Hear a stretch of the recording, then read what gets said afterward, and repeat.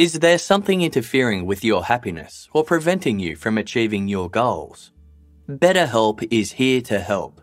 It's professional counselling done securely online, and it's available for anyone, anywhere in the world.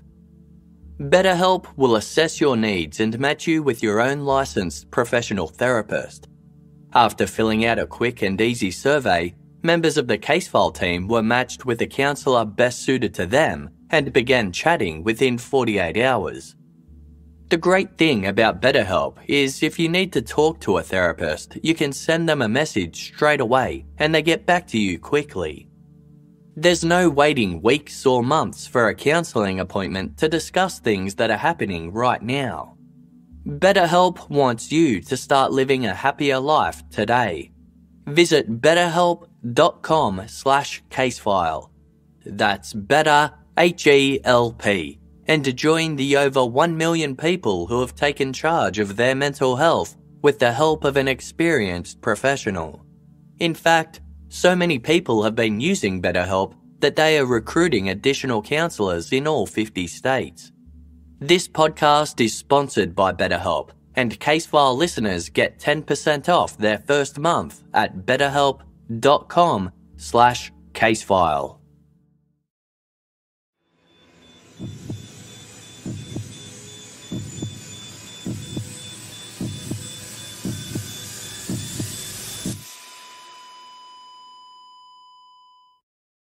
Our episodes deal with serious and often distressing incidents. If you feel at any time you need support, please contact your local crisis centre. For suggested phone numbers for confidential support, please see the show notes for this episode on your app or on our website.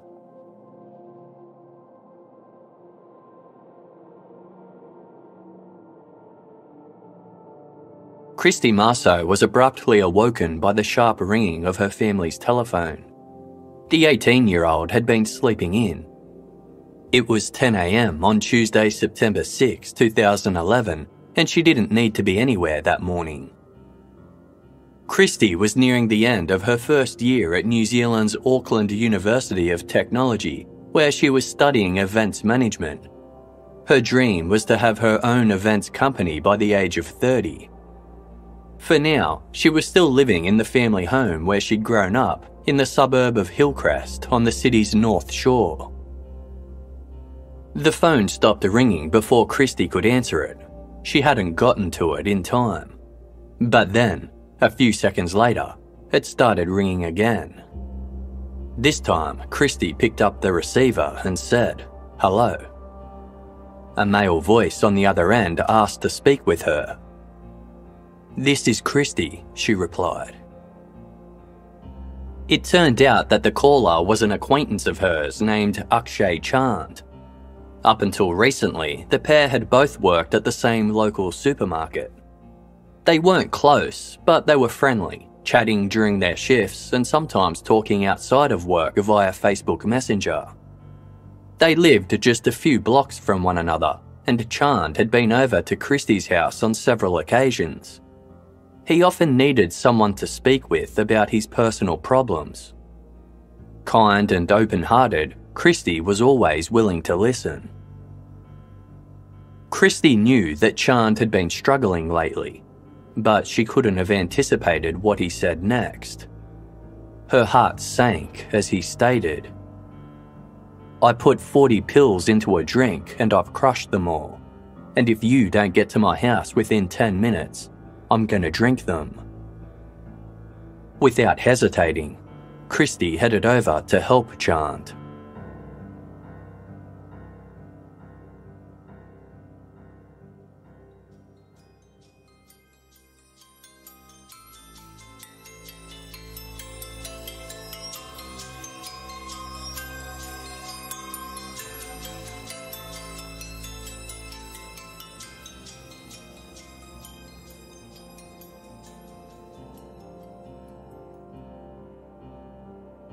Christie Marceau had been in such a rush after receiving Akshay Chand's call that she barely had time to get dressed. She hastily pulled on a pair of black tracksuit pants and a jumper over the blue top, bra and bikini bottoms that she'd been sleeping in. Then she grabbed her keys and mobile phone, ran outside to her car, and drove the 1-kilometre journey to Chan's home.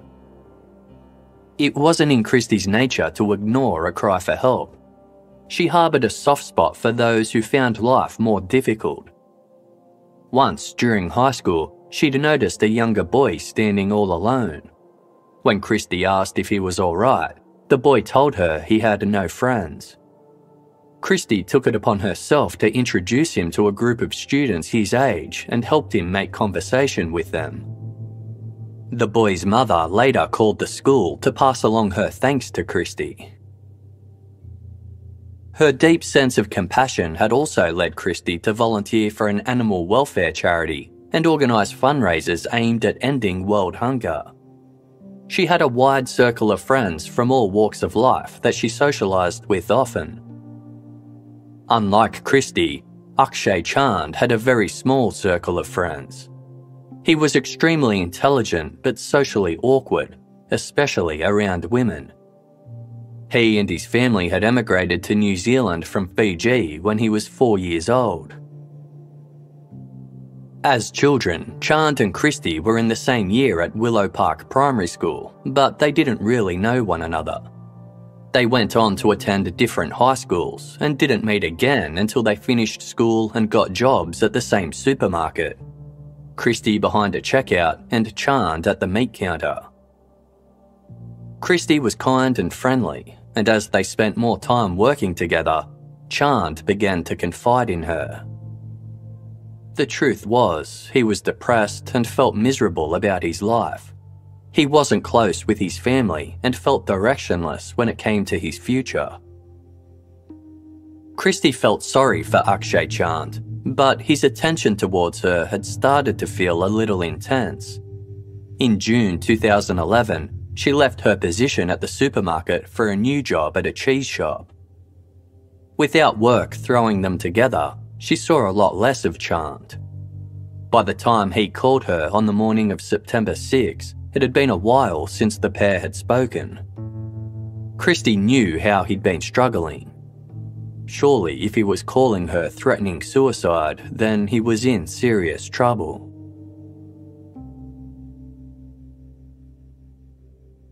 It only took a few minutes for Christie to arrive at the apartment building where Chand lived with his mother and younger sister. She parked her car on the street and walked up the steps to knock on the property's screen door. Chand answered and invited her in.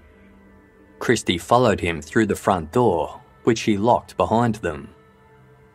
There was no one else home. Chand's mother was working and his 16-year-old sister was at school.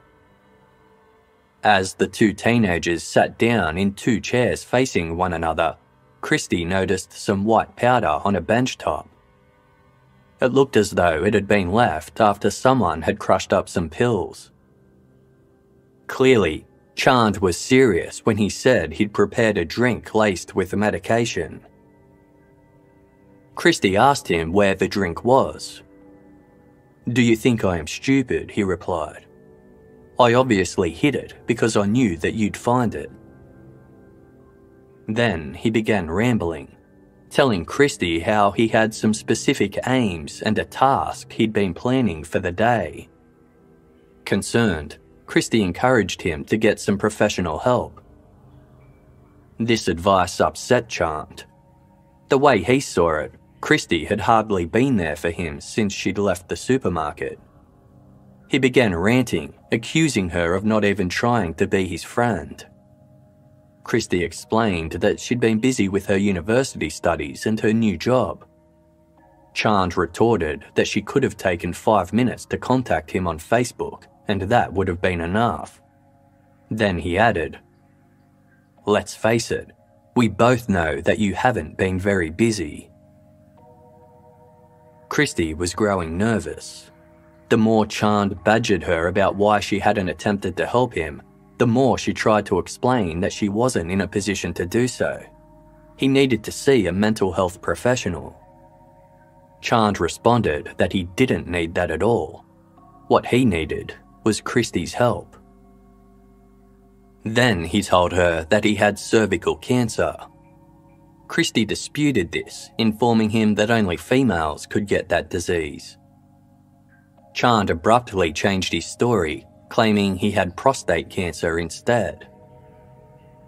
Making up stories about having cancer was too much for Christie. It was a serious illness, not something to use to get attention. She told Chand as much. His expression grew angry and he stood from his chair, looming over her. Suddenly, he reached into the back waistband of his tracksuit pants and pulled out a long kitchen knife. The knife was about 20 centimetres long and very sharp.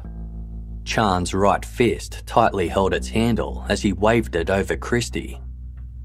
"This is how it's gonna go," he said. "If you scream, I'm gonna knife you." Christie began to sob, which prompted Chand to tell her to shut up and calm down. She was still holding her mobile phone in one hand and thought about texting her best friend for help. But Chand noticed the device and demanded, "Give me your phone." Christie held onto it tightly. It was the only connection she had to the outside world. Chand tried to wrestle it out of her hand, saying, "We can either do this the hard way or the easy way. You know what you'll get if you don't give it to me." He succeeded in prizing the phone away from Christie and placed it out of her reach. Then he turned his attention back to the matter at hand. As he started explaining to Christie, Chand had several things he wanted to accomplish that day. First, he wanted to terrify her. Next, he wanted to enact revenge against her for abandoning him. And finally, once those missions were complete, he would take his own life. Christie continued to cry. Chand ordered her to remove her jumper and hand it to him. She did, and once the garment was in his hands, he rummaged through its pockets. After finding them empty, Chand demanded Christie take off the blue top she was wearing as well. Christie refused.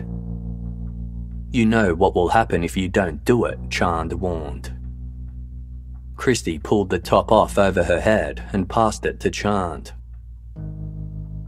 Then he told her to stand up and prove that she wasn't hiding any objects in her tracksuit pants. Christie did so, emptying both pockets. He then told her to remove her pants. Christie refused and cried even harder. Again, Chand threatened her with the knife. Realizing she had no choice, Christie took off her pants, leaving her only in her underwear. Chand gathered all of her clothes and bundled them into a pile before taking a seat in an armchair. He began talking again. His rantings were confusing and bizarre. Sometimes he discussed the economic system of capitalism at length. Then he'd switch to talking about spiritual matters like God and the devil. According to Chand, the devil had tried to grab him one night, and ever since then, he'd been fighting a losing battle against evil. He rambled on, complaining that people like Christie caused others to suffer. Chand accused her of only being there for him when it was too late, saying, "When I needed help, you were too busy, and then when I finally make this desperate call to you, you're here." By now, more than half an hour had passed since Christie had arrived at the apartment. Terrified, she asked, "Are you going to kill me?" Chand reminded Christie of the three aims he'd had for the day: to scare her, to get revenge, and to kill himself. He'd never said how he intended to have revenge, but now he was ready to tell her. He planned to rape her. Christie burst into tears again, prompting Chand to tell her to compose herself. Then, all of a sudden, he changed his mind. Abruptly, he told Christie that she could leave. He returned her clothes and mobile phone. Still petrified, Christie didn't trust Chan's unexpected change of heart. What if he planned to catch her off guard by stabbing her as soon as she turned her back? She aired this fear, prompting Chan to put the knife down. "I'm gonna let you go," he said. "But I just want you to know that once you leave, I'm gonna drink the drink I made." Christie briefly paused, trying to convince Chan not to do it. Despite what he'd put her through, her conscience wouldn't allow her to just walk away when he said that. But Chan was insistent. Too scared to stay a minute longer, Christie turned and ran out of the apartment. She raced down the stairs that led to ground level and over to her car. Other people were out and about, strolling along the footpath with no idea of what had just happened to her. Christie thought about asking one of them for help, but she knew she wouldn't feel safe until she was back in her own home. Once she was in the driver's seat, Christie locked her car doors and started the engine. Then she made her way home. As far as Christie's parents were concerned, she had been their miracle baby. Shortly after having their first child, a girl they named Heather, Tracy and Brian Marceau tried to conceive again.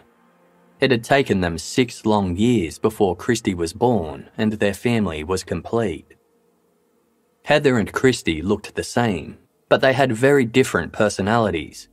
Where Heather was quiet and serious, Christie was bubbly and mischievous. Despite these differences and the years between them, the two sisters loved each other dearly. By 2011, the close-knit Marceau family was somewhat scattered. Heather had moved out of home years earlier, while Brian worked at a mine in South Australia. He would fly there for weeks at a time and return home to New Zealand when he could. Tracy planned to move to Adelaide in the new year so she could be closer to her husband. Christie wanted to go too.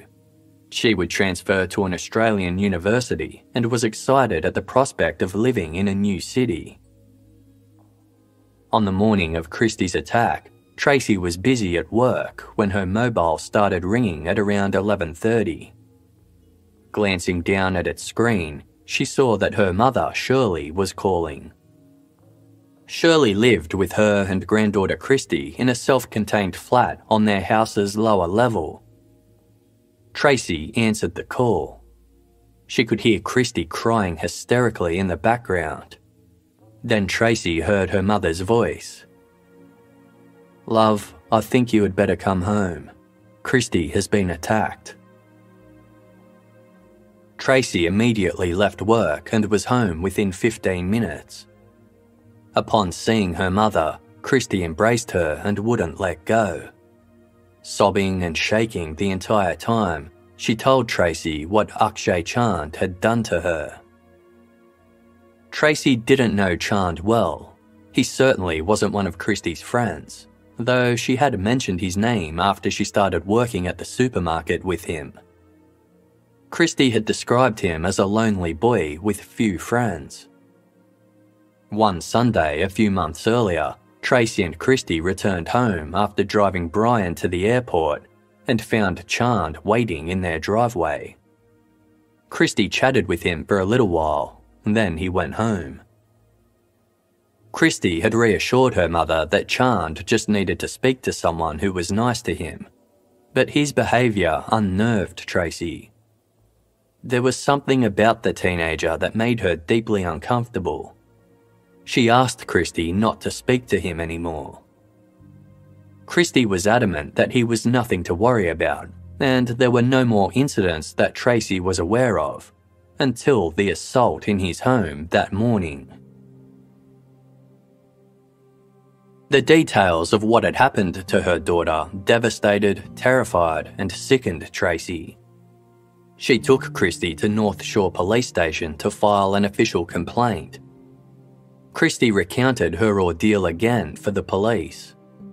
She revealed that during the assault, she'd been able to hear the voices of Akshay Chand's neighbours next door. She'd deliberately tried to cry loudly, hoping they might hear her.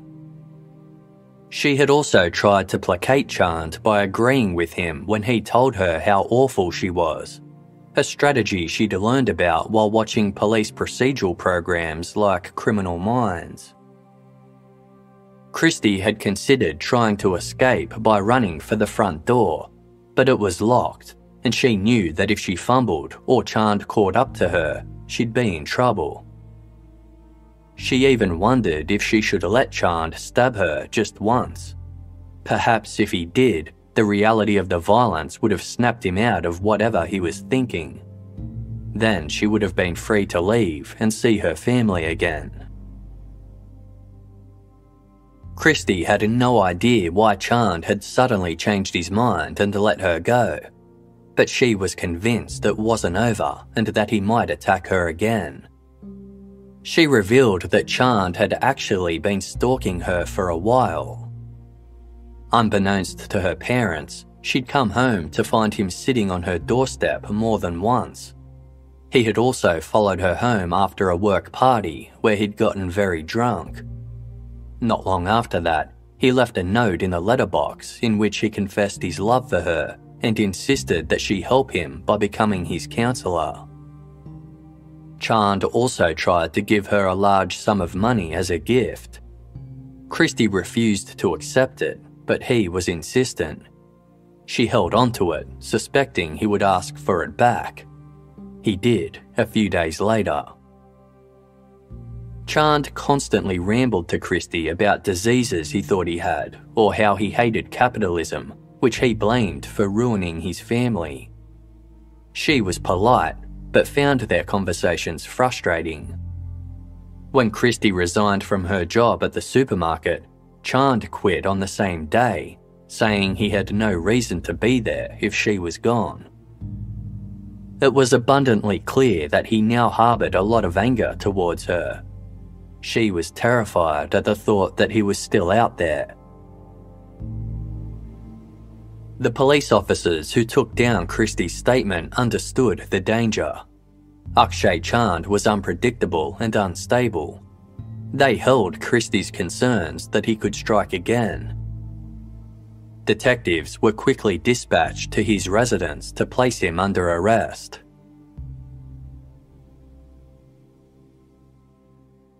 After Christie had left Chand's home, he retrieved the drink he'd prepared earlier. He'd filled it with around 50 crushed multivitamin tablets, which he'd stolen from his mother. He had read somewhere that consuming a large quantity of multivitamins had a toxic effect on the human body. Chand had swallowed the drink, intending to end his life. Sometime later, his 16-year-old sister returned home from school. Chand asked her to call an ambulance for him, and the paramedics took him to North Shore Hospital's emergency department. Once there, Chand was assessed by a psychiatric registrar and a nurse. He admitted to feeling depressed and unloved and said his parents couldn't care less about his struggles. He hadn't always felt this way. As a child, Akshay Chand had always been quiet and shy but enjoyed periods of happiness. When he was 8 years old, his family had relocated to Wales for his father's work. Chand flourished in the UK and would later reflect on his time there as the happiest he'd ever been. But in less than 2 years, Chand moved back to New Zealand with his mother and sister. His father stayed behind. Soon, Chand's parents had announced their plans to separate. After that, he had little to do with his father. The young boy was academically brilliant, with teachers describing him as smart, polite, and full of potential. However, by his mid-teens, his grades were rapidly falling. Instead of going on to university as many had expected, Chand didn't even graduate his final year at school. Though he had previously had a small group of close friends, his social life dwindled as he became more withdrawn, spending most of his time holed up in his bedroom. He would read, listen to music, and play chess online. Chand became fixated with capitalism after reading Das Kapital by German philosopher and economist Karl Marx. At night, he struggled to sleep and would make up for it by staying in bed the next day. His weight fluctuated, but he never abused drugs or alcohol. His lack of motivation led him to resisting his mother's entreaties that he resume his studies or find a job. Chand was exhibiting classic symptoms of depression. Eventually, his aunt organised a job for him at the same supermarket where she worked. It was there that he met Christie Marceau, one of the few girls who he felt comfortable speaking to. Soon, he was opening up to her about his problems. Though Chand told the hospital staff how awful he'd been feeling and how rejected he felt by his peers, he mentioned nothing about Christie or what he'd done to her earlier that day. The psychiatric registrar diagnosed Chand as having depression with suicidality. He found no symptoms of psychosis, but made a point of writing in his notes some grandiose or entitled flavour to his discussion, also slightly narcissistic. He prescribed Chand with an antidepressant and referred him to a community mental health team for follow-up. When the police arrived at Chand's residence, they found only his mother at home. She had no idea where her son was. The officers managed to track him down at North Shore Hospital, where they began to interview him. As police queried him about each stage of the attack against Christie, Chand responded to almost every question by simply saying, "Yeah." Within minutes, he'd admitted to everything. That same evening, he was charged with kidnapping, assault with intent to commit sexual violation, and threatening to do grievous bodily harm. Chand was transferred to the police station so a formal interview could take place. He said that he'd been planning to rape Christie, but inexplicably changed his mind and decided to let her go. His motive for the entire attack had been revenge. Chand said that he'd been furious at Christie for not helping him with his depression, and admitted to still wanting vengeance. Although Akshay Chand had never been in trouble before, the police were extremely concerned by the violent nature of his crimes. As one of the station's detectives noted, his actions were quite a big jump for somebody who had never offended before. Plus, he was apparently still harbouring anger towards Christie.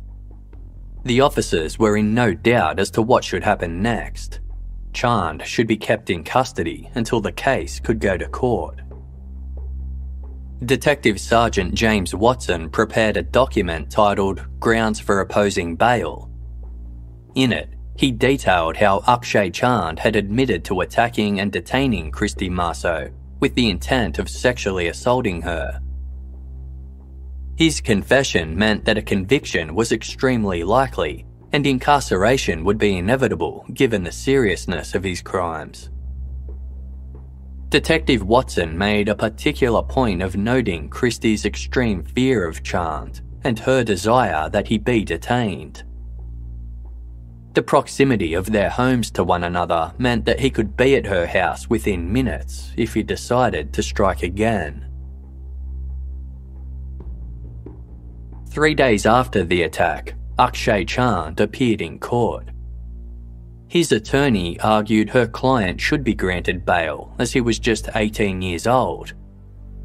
The country's Bail Act at the time meant that defendants who were over the age of 17 but under the age of 20 must be released on bail unless they had a prior conviction. Chand had no previous arrests, let alone convictions. Chand's attorney conceded that his mental health issues were a factor, but explained he was about to start taking antidepressants. If given bail, he would live with his mother so she could supervise him. He would also attend a psychiatric appointment within a week of release. The police prosecutor protested these conditions, telling Judge Barbara Morris that Chan's mother's home was totally inappropriate. If travelling by car, it was approximately 1 kilometre from Christie Marceau's house. It was even closer to reach by foot. Chant and Christie's homes sat in streets that were practically parallel to one another and just 350 metres apart.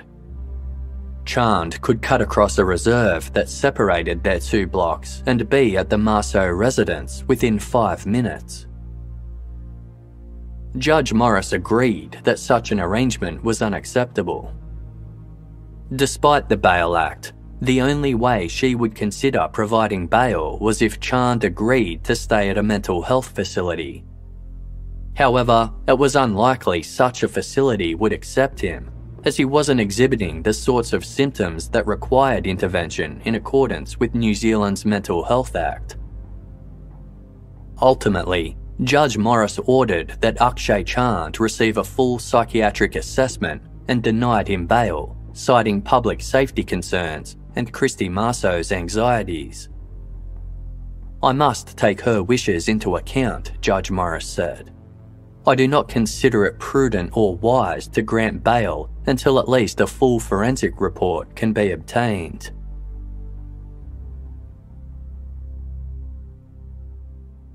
Meanwhile, Christie was struggling. The traumatic ordeal she had suffered shattered her sense of safety and security. Her father Brian was still away in Australia and wouldn't be returning for almost a week. Christie knew that if she told him about the assault, he would fly home immediately. Not wanting to cause her father any distress, she decided not to tell him what had happened until he arrived back.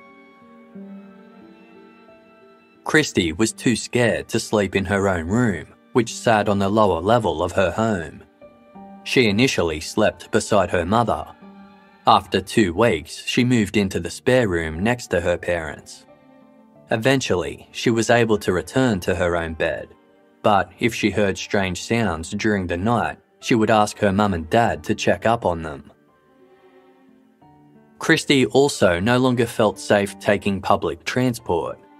Her parents would drop her off at work or university, then collect her afterwards. She kept a diary and saw a counsellor to deal with the trauma she had been left with. Her greatest fear was that Akshay Chand would be released. She wasn't only scared for her own life, she was terrified he might target her family or become fixated with another girl. By early November, life was slowly starting to feel good again. Chand was finally going to trial on Wednesday, November 9, and in a couple of months, Christie and her parents would be moving to Australia. What was initially planned as an exciting new chapter was now going to be the opportunity for a much-needed fresh start. On the morning of Sunday, November 6, Christie and Tracy went out for brunch together. Christie was seeing a friend later that day, but was keen to spend some quality time with her mum beforehand. She was determined to have pancakes, so they went from cafe to cafe until they found one that had them on the menu. As they sat and ate, the two happily discussed their upcoming plans. Tracy and Brian were planning to take Christie to see some pandas at the zoo. Christie planned to wear a panda hat she owned for the occasion. As they chatted, Christie made a point of saying to Tracy, "Mum, I love you."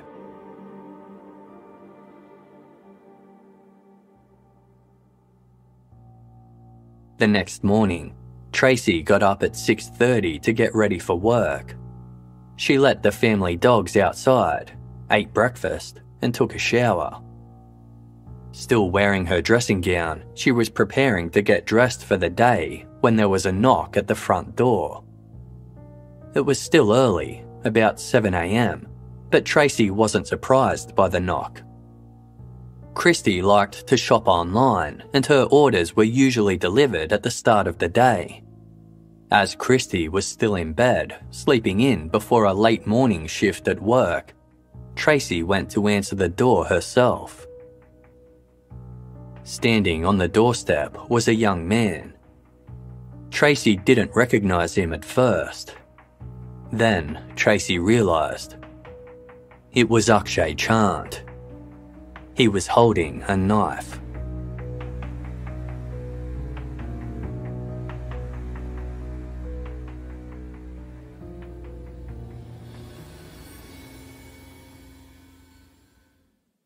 You want Chinese, they want pizza, and someone is craving ice cream.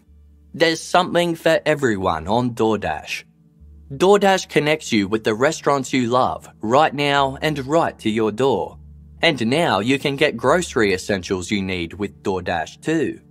Get drinks, snacks and other household items delivered under an hour. With over 300,000 partners in the US, Puerto Rico, Canada and Australia, you can support your neighbourhood go-tos or choose from your favourite national restaurants. The Casefile team love DoorDash because it's so quick and easy to use. All you need to do is open the app, choose what you want, and the items are left at your door with contactless delivery. DoorDash offers a completely hassle-free experience. For a limited time, listeners of Casefile can get 25% off and zero delivery fees on their first order of $15 or more when you download the DoorDash app and enter code FILES. That's 25% off up to $10 value and zero delivery fees on your first order when you download the DoorDash app in the App Store and enter code FILES. Don't forget, that's code FILES for 25% off your first order with DoorDash. Subject to change. Terms apply. Whatever scent you may be wearing, you have good taste. But your great taste is also expensive and you end up with a shelf full of half-used bottles. Or you've been wearing the same two perfumes for years because going out to buy a new one is a hassle. Scentbird is a fragrance subscription service that gives you the opportunity to shop from over 600 brands. It's a flexible subscription, so you can skip any month without penalties. Just choose the top designer brands you want to try, and they'll send you a 30-day supply. Team member Jess recently ordered some perfume from Scentbird. She had absolutely no clue about what fragrances she would like, so took the quick and easy quiz on the Scentbird website. Scentbird provided her with a range of perfume choices to choose from, and Jess can't wait for them to arrive. And with an exclusive offer for Casefile listeners, you can get 30% off your first month today. That's only $11 for your first fragrance. Go to scentbird.com and use code CASEFILE for 30% off your first month.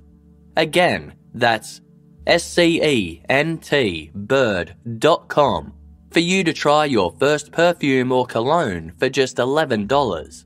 Sign on, smell amazing.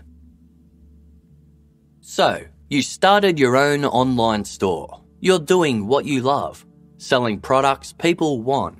And orders are coming in fast. Now the hard part, shipping those products out. Luckily, ShipStation makes it easy. With ShipStation, it's simple to import, manage and ship your orders out fast for a lot less money.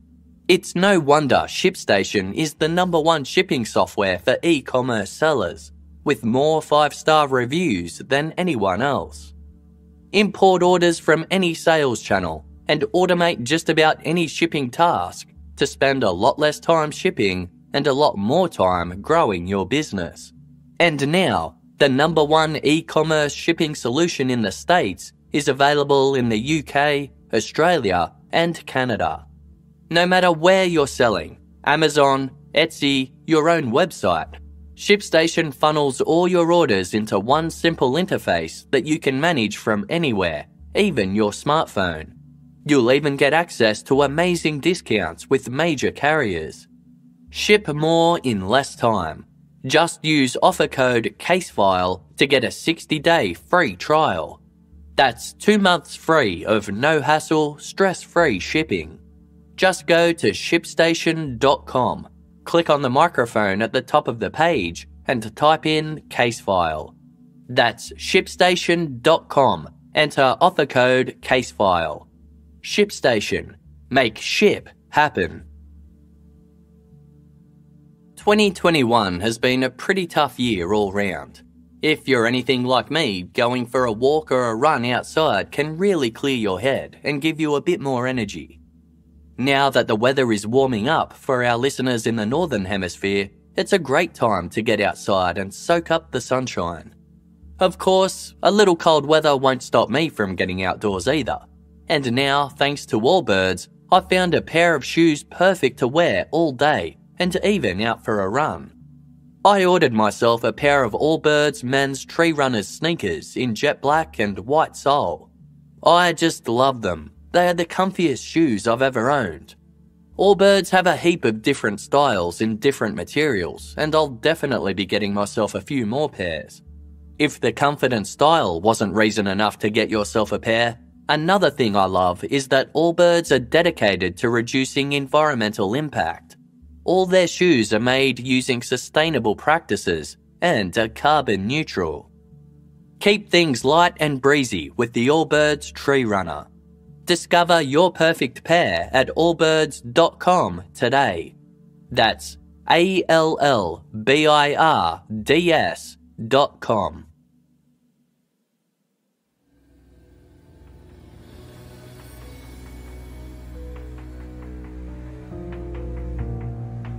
Terror washed over Tracy as Chand pushed his way inside, brandishing the weapon at her. She screamed as loudly as she could, hoping Christie would hear, realise something dangerous was happening, and escape. Or maybe some neighbours would hear and call for help. Still threatening Tracy with the knife, Chand asked who else was in the house. Thinking quickly, Tracy told him her husband was home. It was a lie. He had gone back to Australia for work. Chand seemed to know this, prompting Tracy to wonder if he'd been watching them for some time.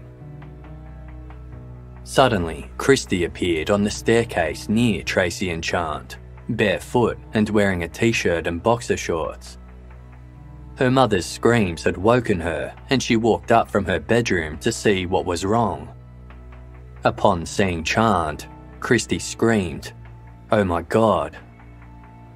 Frozen with fear, she stood at the top of the stairs without moving. Chand continued to point the knife at Tracy while edging closer to Christie. Then he kicked her square in the chest, sending her tumbling down the stairs.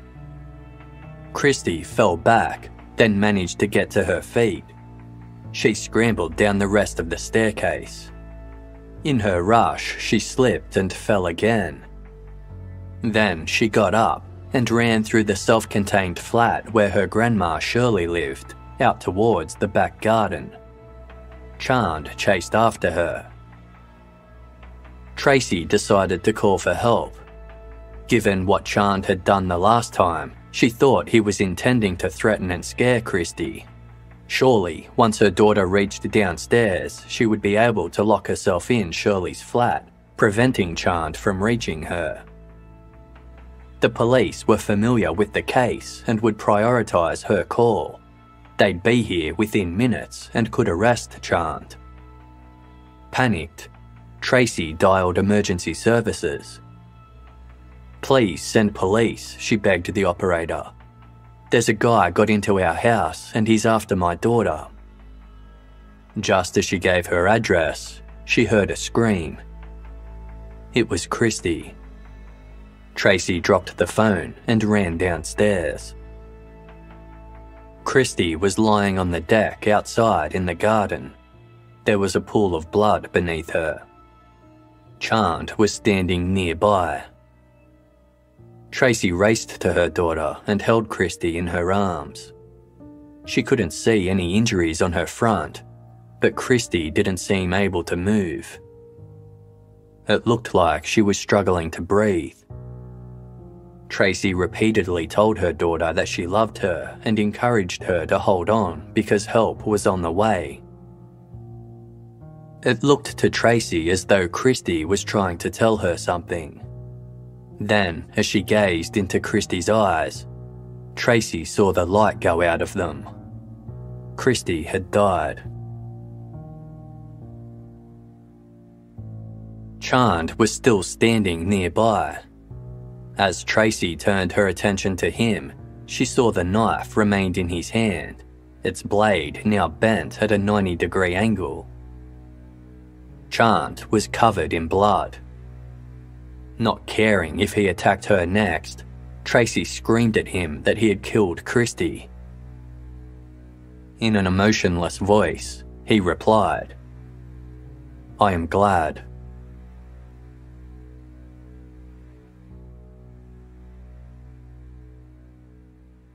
Police arrived at the scene less than 10 minutes after the attack began. Chand was still standing in the backyard, listening to music on an iPod. The bent and broken knife now lay on the ground. An officer approached him and asked why he was there. Chand replied, "Reprisal." Another officer noticed that Chand's hands were shaking and asked him why. He answered, "It's not easy to kill someone, is it?" Chand was placed under arrest and taken to North Shore Police Station. Tracy had the painful task of notifying her other daughter Heather and her husband Brian of what had happened to Christie. Heather immediately rushed over to be with her family, but Brian had to catch 2 separate flights from Australia to make it back to Auckland. A police officer met him as soon as his plane landed in New Zealand, and a sobbing Brian was rushed through customs. The grief-stricken Marceaus had been terrified that something like this would happen ever since Akshay Chand had been granted bail about 1 month earlier. Although Judge Barbara Morris had initially refused bail when Chand was first arrested for kidnapping Christie in September, she had requested that further reports be commissioned, with a view to reconsidering the matter soon. Chand's age and his lack of priors entitled him to bail under New Zealand law. He and his lawyer quickly filed a second application. As well as commencing medication and receiving further mental health reviews, Chand had written a seemingly heartfelt letter to the court expressing his remorse for attacking Christie. It read in part, "I am incredibly sorry for the ordeal I put Christie through. Given the chance, I will apologise to her, her parents, and anyone else affected. Ironically, the last thing she said to me was that she was sorry. It's only after the events of the day that she realised how much pain depression had caused me and how much I needed her, and vice versa. She was my emotional outlet. There was nothing I couldn't tell her, and vice versa. She's really adamant, and I'm sure she feels she's the one to blame.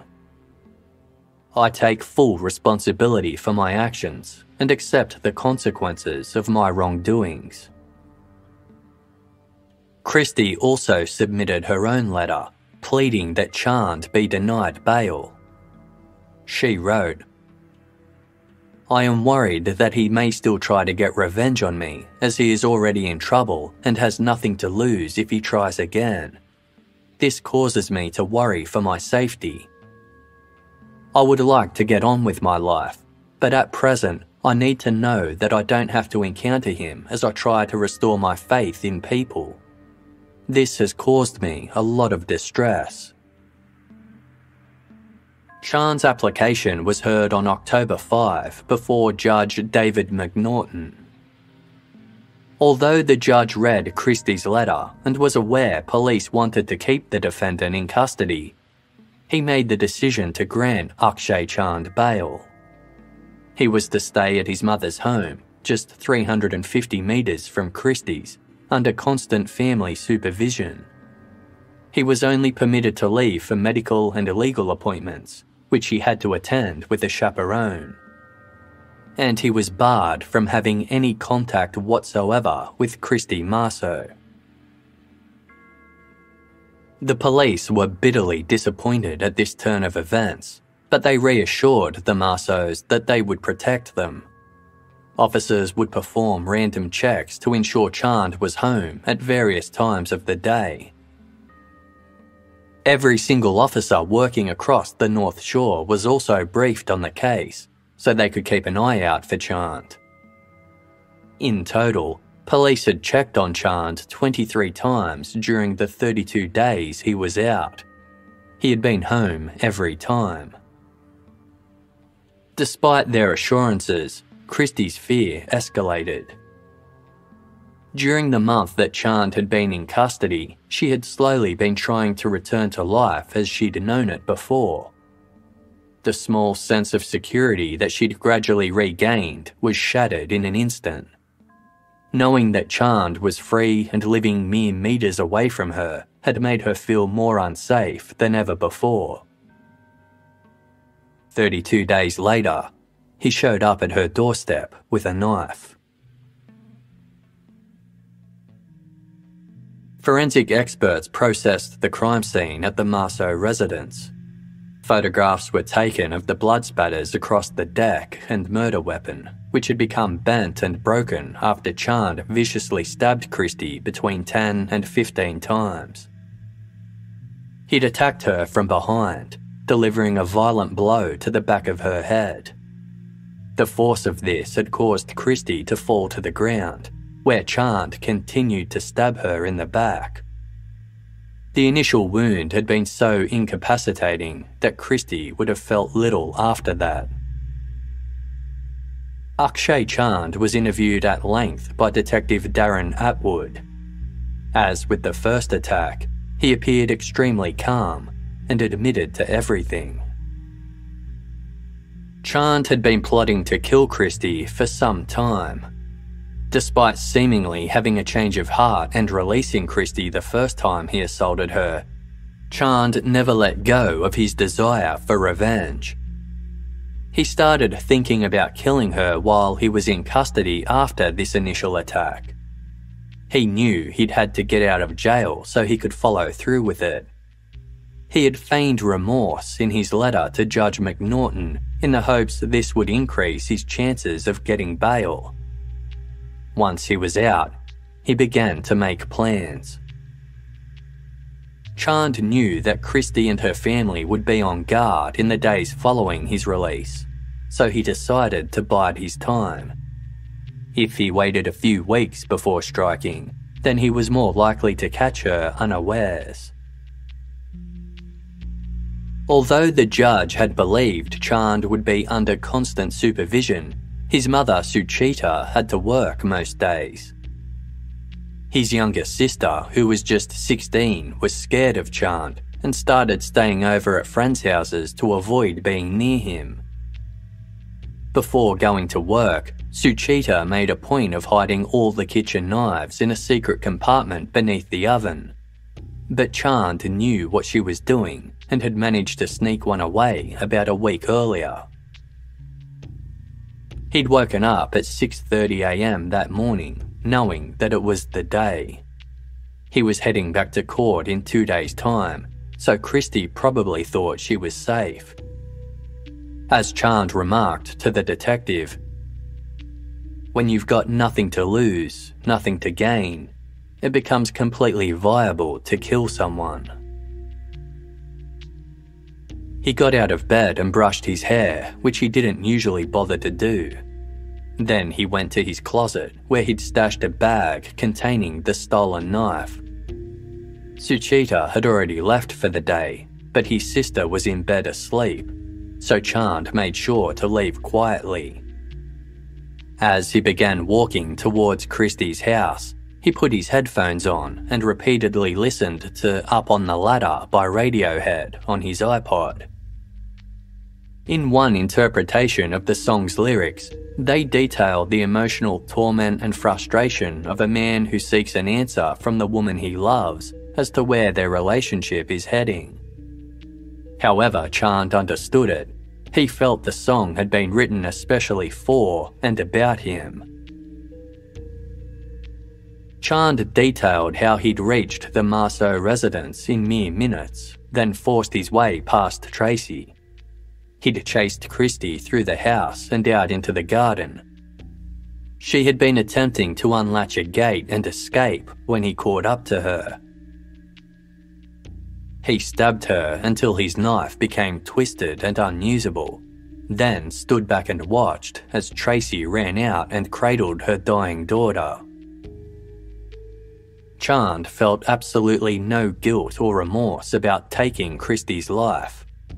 As he explained to detectives, she deserved to die because she let me down. Police charged Akshay Chand with murder.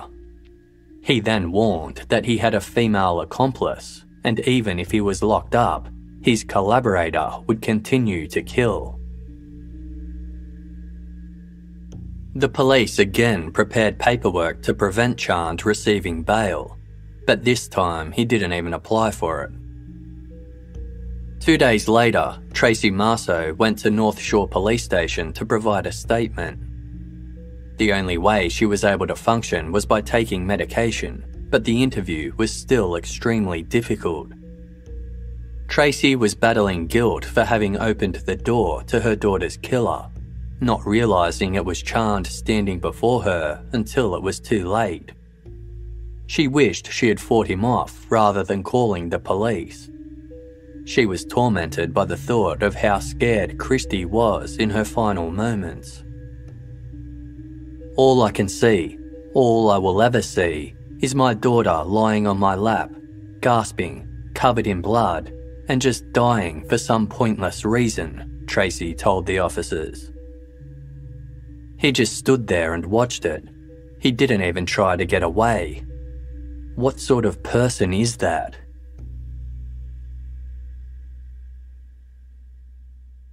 After Christie was kidnapped by Chand in September, she'd spoken to a close friend about what sort of funeral she would like if she died unexpectedly. Christie envisaged a celebration that would reflect who she was and where people could have fun. Her family selected a bright turquoise-coloured casket, as the colour was Christie's favourite. They and her friends wrote messages of love on it. Christie's boyfriend helped choose the clothes she would be dressed in. She was laid to rest on Saturday, November 12, 5 days after her death. Hundreds of mourners attended, with many having to stand outside in the chapel's car park due to a lack of space. A photo slideshow of Christie set to music screened for 10 minutes.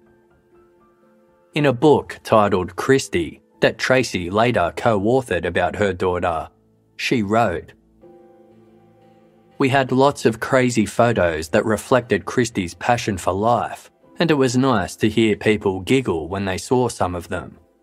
Christie would have really liked that." Investigators responsible for Christie's case were confident that Akshay Chand would be convicted of her murder, as well as the earlier charges relating to her kidnapping and assault. He had confessed to both crimes and offered detailed accounts of how he had carried them out. A trial was scheduled for October the following year, and initially it seemed as though Chand would be pleading not guilty to all 4 charges. But what looked like an open and shut case took a drastic turn when news broke that Chand was changing his plea. He was now pleading not guilty by reason of insanity. Chand had been examined by mental health experts multiple times since he first attacked Christie. In those meetings, he had admitted to feelings of depression and hopelessness, but firmly denied ever experiencing psychotic symptoms, such as seeing hallucinations or hearing voices.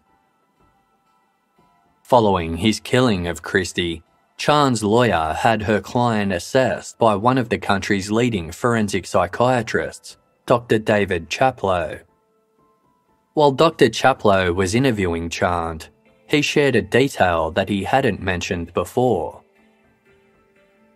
In January 2011, Chand had started hearing a female-sounding voice in his head. Sometimes it sounded like humming and singing, but other times the voice spoke words to him. It was clearer in the morning than the evening. Chand first came to know the voice as Lorelei, though he later realised that it actually belonged to a girl who he'd gone to school with in Wales. She was 8 years old, and her name was Pauline. According to Chand, Pauline was the one who'd told him he had to kill Christie Marceau. She'd said that Christie was possessed by the devil. In the days leading up to Christie's death, Pauline's voice became particularly insistent. He tried to resist her instructions, but eventually came to believe he had to obey her. She also started telling Chand that he had to kill 2 other people, one of whom was Tracy Marceau. He hadn't told anyone else about the voice in his head, especially not the police, as he believed they were out to get him. Dr. Chaplow interviewed Chand a second time after he'd started taking an antipsychotic medication. This time, he told the doctor, "I don't hear the voices anymore." Chand had never demonstrated any remorse for killing Christie, but now he acknowledged that living the rest of his life knowing what he'd done to her would be one of his biggest challenges.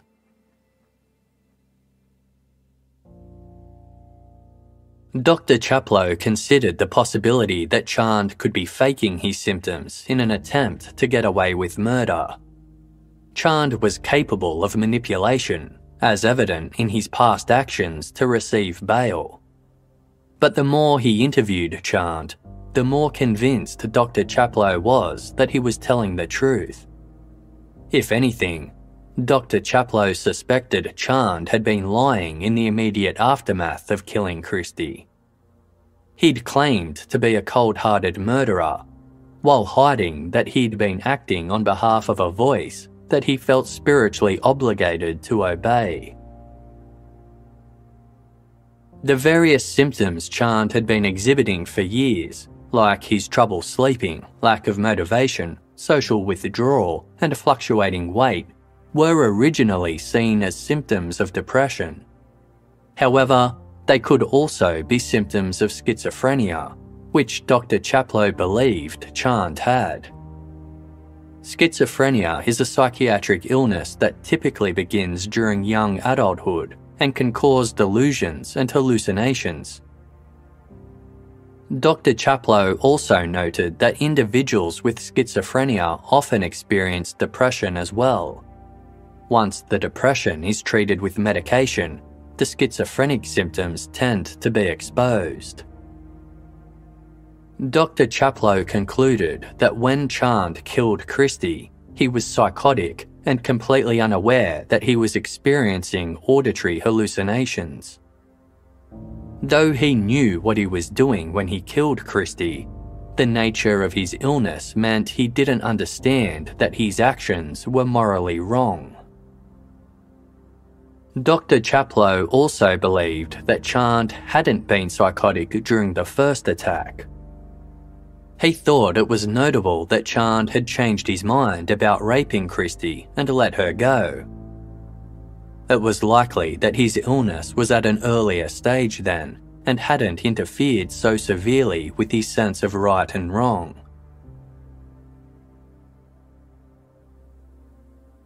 Chand's attorney sent Dr. Chaplow's report on to the prosecution, who weren't concerned. It wasn't surprising that the defence would take this kind of approach. They had their own expert assess Chand as well, and selected the equally renowned psychiatrist Professor Graham Millsop. His role was to be more sceptical, to make sure Chand wasn't faking his symptoms. Professor Millsop examined reports and other material from the 2 separate attacks against Christie Marceau. He noticed that at the time of the September assault, Akshay Chand had been very clear about how and why he kidnapped Christie. Nothing he mentioned suggested he was experiencing a psychotic episode. But when he spoke to detectives after killing Christie, he mentioned a female accomplice who would kill again. He hadn't elaborated on this at the time, but he was referring to Pauline, the voice in his head.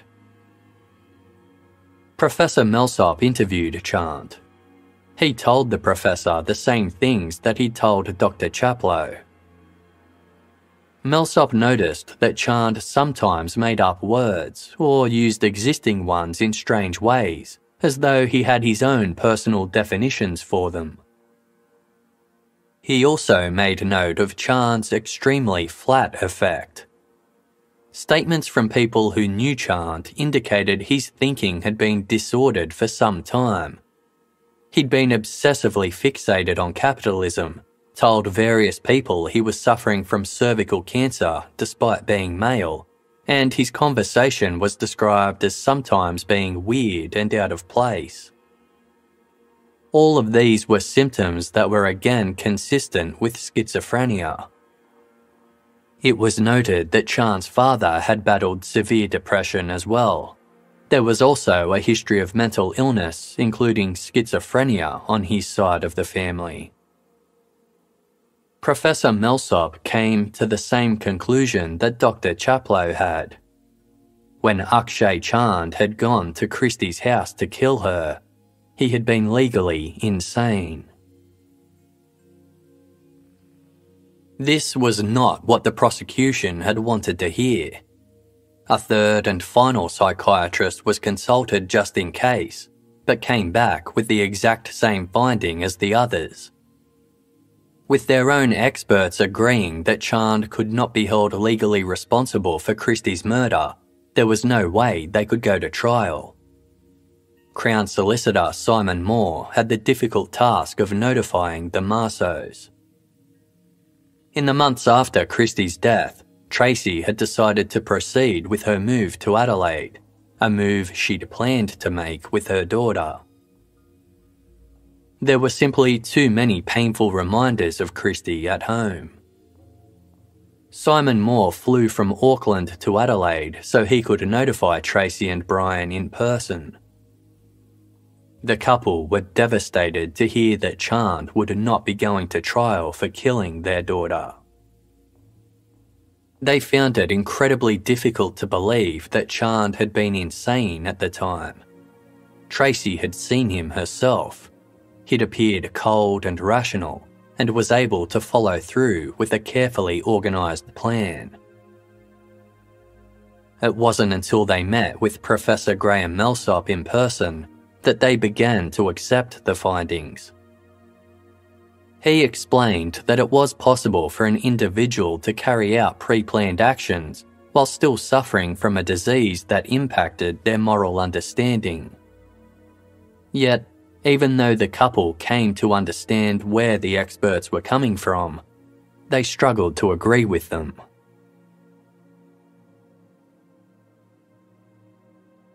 On September 27, 2012, Akshay Chand pleaded guilty to the charges of kidnapping, assault with intent to commit sexual violation, and threatening to do grievous bodily harm. A month later, he was back in Auckland's High Court for his insanity hearing. The experts who had assessed Chand agreed that he should be detained indefinitely as a special patient. Because he'd been able to carry out a brutal killing and had mentioned wanting to harm others, they believed he posed a real danger to public safety. His chances of recovery were considered low, due in part to his young age at the onset of his disease. Justice Helen Winkelman ruled that a special patient order would be made for Akshay Chand. He would be detained indefinitely at the Mason Clinic, a secure unit in Auckland that provides forensic mental health services. The only way he will ever be released is if he's found to no longer be a danger to the public, an extremely unlikely possibility. Justice Winkelman also handed down a sentence for the charges relating to Chan's first assault against Christie. Because Christie wasn't able to share her story for herself, her parents had passed along her diary to Justice Winkelman. Tracy and Brian had never read it themselves, but they knew Christie had started keeping it after the attack as a way to process her ordeal. Justice Winkelman spoke of the insight the diary had offered into Christie's state of mind, telling Chant, "Following that kidnapping, it is clear she continued to be afraid of you. She was frightened that you would return to harm her family, and that fear only increased on your release." Her journal also makes clear that she regarded her life as having been fundamentally changed by what you did to her. Justice Winkelman then sentenced Chant to 3 years for kidnapping, 2 years for assault with intent to sexually violate, and 1 year for threatening to do grievous bodily harm. He would also serve these years at the Mason Clinic. Outside the courthouse, Tracy and Brian Marceau addressed the media. Brian fought back tears as he said, "For us, no sentence will ever be sufficient for the loss of Christie. It will never bring her back or even make us feel that justice has actually been done. For us, he will always be Christie's murderer, and in our eyes, he will always be guilty." As well as viewing Chant as Christie's murderer, the Marceaus couldn't help but blame someone else for their daughter's death. They couldn't comprehend why Judge David McNaughton had approved Chan's bail application against the wishes of the police, their family, and Christie herself. If Chant had been kept in custody following his first violent assault, then he never would have been able to harm Christie again. Much of the New Zealand public shared their concerns. News articles honed in on the fact that Chant had been bailed to a residence just 350 metres from Christie's home, despite saying he wanted revenge against her. An organisation called the Sensible Sentencing Trust got in touch with the Marceau family and helped them campaign to have bail laws amended. This led to the Bail Amendment Act being passed into New Zealand law in 2013.